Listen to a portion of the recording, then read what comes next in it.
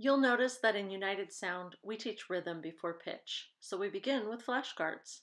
They look like this: cake, soup, donut, and rest. Cake, of course, is the quarter note. Soup represents a half note. Donuts represent 2/8 notes. And a quarter note rest is simply rest. These are all the rhythms that you'll find in Book 1, and new musicians all around the country have had great success with them. There's an important spatial element here that you probably noticed too. The soup is the same length as 2 cakes, and 2 donuts take up as much space as 1 cake as well. Watch as Micah explains it to his mentors. These two are little and that big. Yeah, exactly. Would you say that there's 2 of these in each one of these? Yeah. Awesome. See how these two are little and this one's big. Yeah.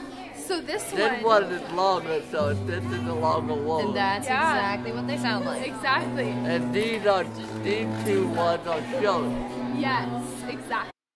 Wasn't that great? That was Micah's first day of United Sound too.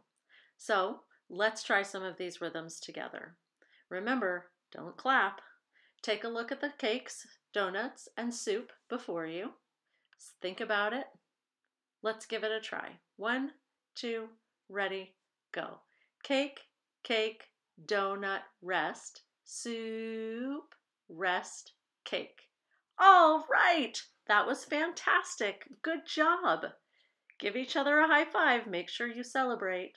Let's try it one more time.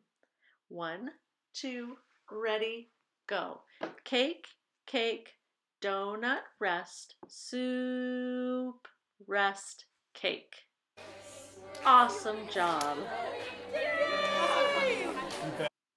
Now is the time to create the celebration habit. Every time you perform or play something, give a whoop and a high five to someone today. As we're learning these rhythms, can you imagine how hand over hand might be a good strategy to use for connecting the flashcards to their meanings? Are you ready to try another one?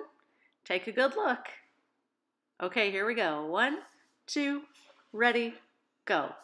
Cake, rest. Donut, cake, donut, donut, soup. Great job! Give each other high fives. Let's try it one more time. You're on your own this time. Ready, go.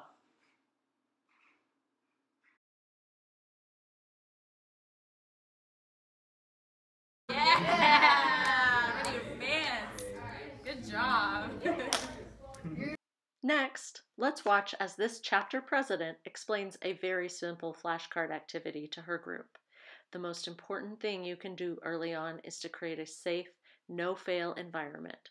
You can outright tell your new musician the answer if he needs it, and then celebrate. So now that we learned what each of the flashcards is, you're going to take 2, pick any 2, and put them on the stand in front of your new musician, and say one of the 2 flashcards and have your new musician identify which one that is.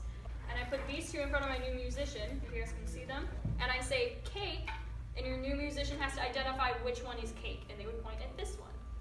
So do that and mix with the flashcards, do that a couple times, okay?